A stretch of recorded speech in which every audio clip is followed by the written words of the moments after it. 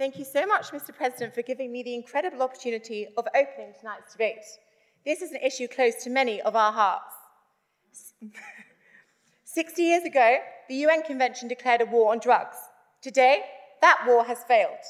The proposition will tell you that policy should continue with the way it is. We tell you current policy is irrational, discriminatory, and killing people.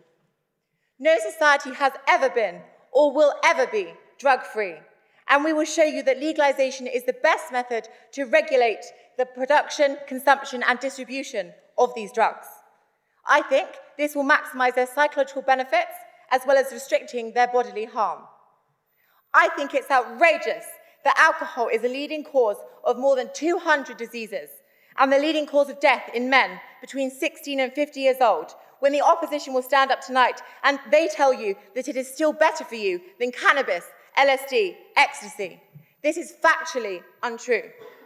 In 2009, the government's chief drug advisor was sacked for informing a cabinet of well-meaning but misguided politicians of this very fact, something they needed but did not clearly want to hear. We tell you to not make the same mistakes tonight. Listen to evidence, listen to facts, listen to logic. I will frame the contours of this debate with 3 main points. That legalizing drugs minimizes their harm and use, that current laws are racially based and ineffective, and lastly, I will talk about the potential positives of free personal use.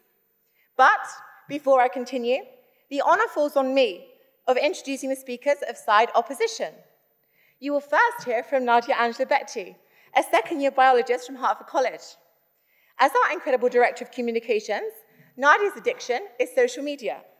Though, I am surprised Nadia rocked up tonight, considering she has attended a total of 1 lecture this term. Nadia is also my college wife and one of my best friends who I deeply admire. As a biologist, Nadia has an affinity for plants. In fact, many have mistaken her bedroom as the local weed farm.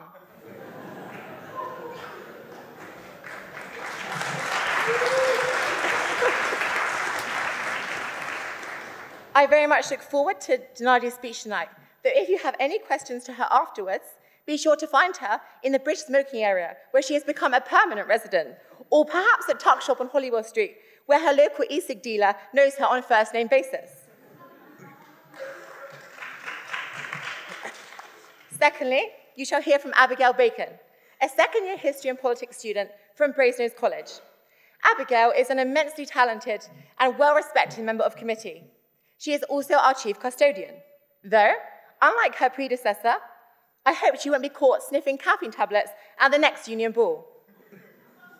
Last term, Abby worked with an Oxford-based theatre and film company, Nocturne Productions, as one of their welfare officers. I sincerely hope that side proposition's arguments don't leave her seeking her own services and that Miss Bacon won't end up out of the frying pan and into the fire tonight. Mr. President, these are your guest speakers, and they are most welcome.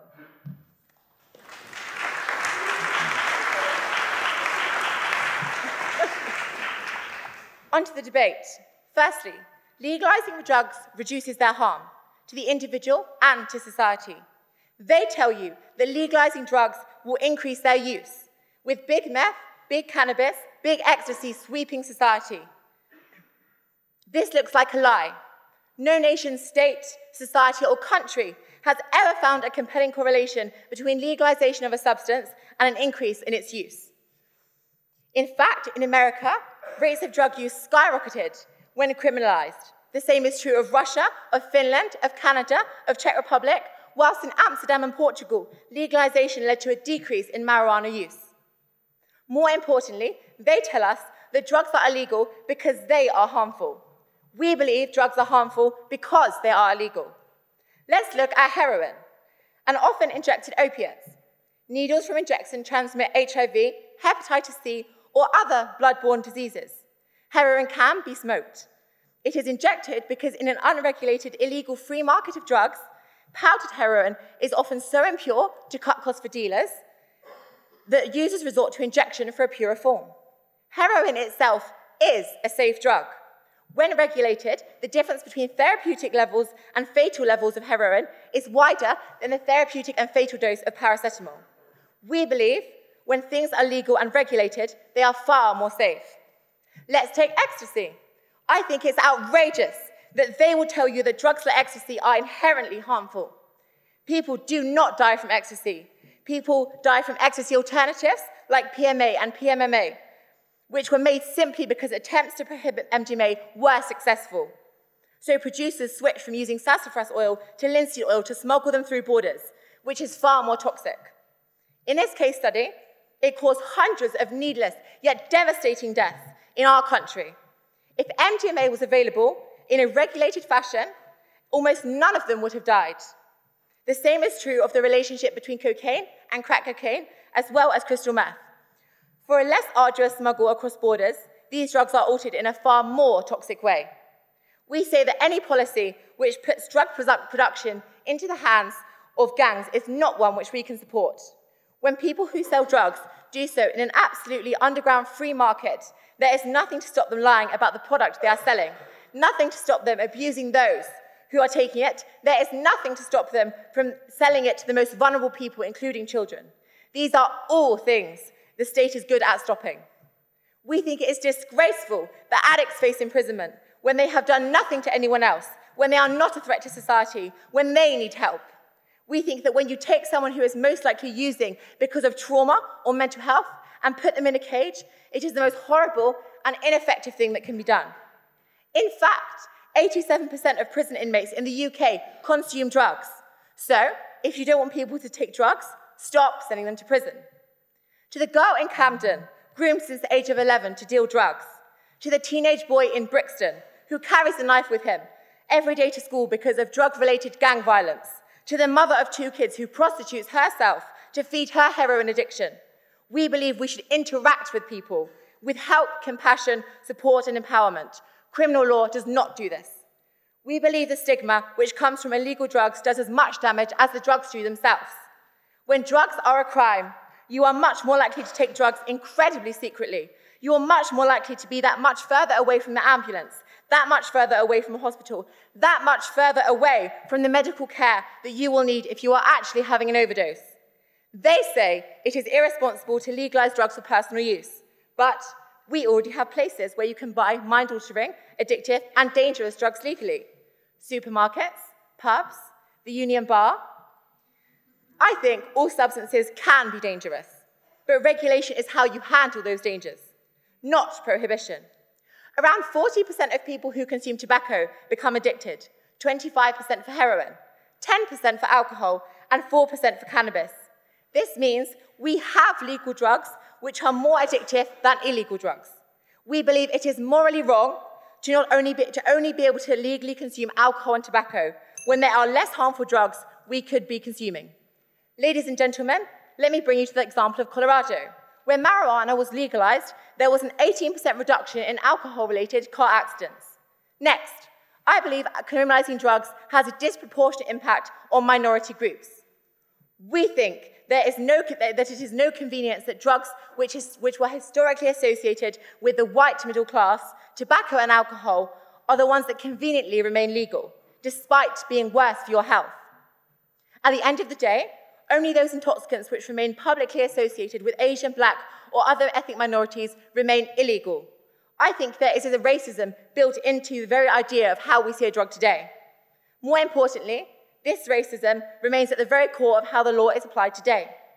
When there is no evidence that Black people sell or use more drugs than white people, I think it's outrageous that in the UK, Black people are 9 times more likely to be stopped and searched, 6 times more likely to be arrested, 11 times more likely, yes, 11 times more likely to be sent to prison than a white person for drug-related offences. At the end of the day, the criminalisation of drugs has a disproportionate persecution on minorities. Lastly, I want to bring you to the empirical benefits of drugs. The opposition will address you with moralistic overtones, that if you do drugs, you are seemingly a bad person. We realise that drugs cannot be eradicated from society, despite a war on them, because there are positives to them: pleasure, leisure, relaxation, creativity, philosophical exploration. But perhaps more importantly, we tell you that many illegal drugs have enormous therapeutic utility. When cannabis can treat pain, spasticity, cancer, epilepsy, inflammatory diseases, when MDMA can reverse decades-long PTSD from war, conflict, or serious life incidences, when psilocybin and LSD can treat depression through increased brain connectivity, it is outrageous that the 1961, 71, and 88 UN conventions allowed the most oppressive restraints on medical research in history. It is ridiculous that we, or our parents or grandparents, cannot access drugs of enormous potential utility as treatments because the UN fallaciously believed they would stop their recreational use. And almost all politicians involved in the convention now advocate for the legalization of drugs worldwide themselves. The war on drugs was a catastrophic failure, but now we know better. So, what is our policy? Simple, legalization of small use for personal possession, bought at pharmacies, of biochemically pure and safe quantities, regulations, information labels, education sessions with pharmacists before you buy, and addiction centres for those who need it most. So, what is our aim? Simple, minimize drug harm, destigmatize drug use, eradicate violent drug markets, and encourage therapeutic medical research. Current law criminalizes drugs and victimizes the poorest. These laws don't make people take drugs. They do cause for more deaths.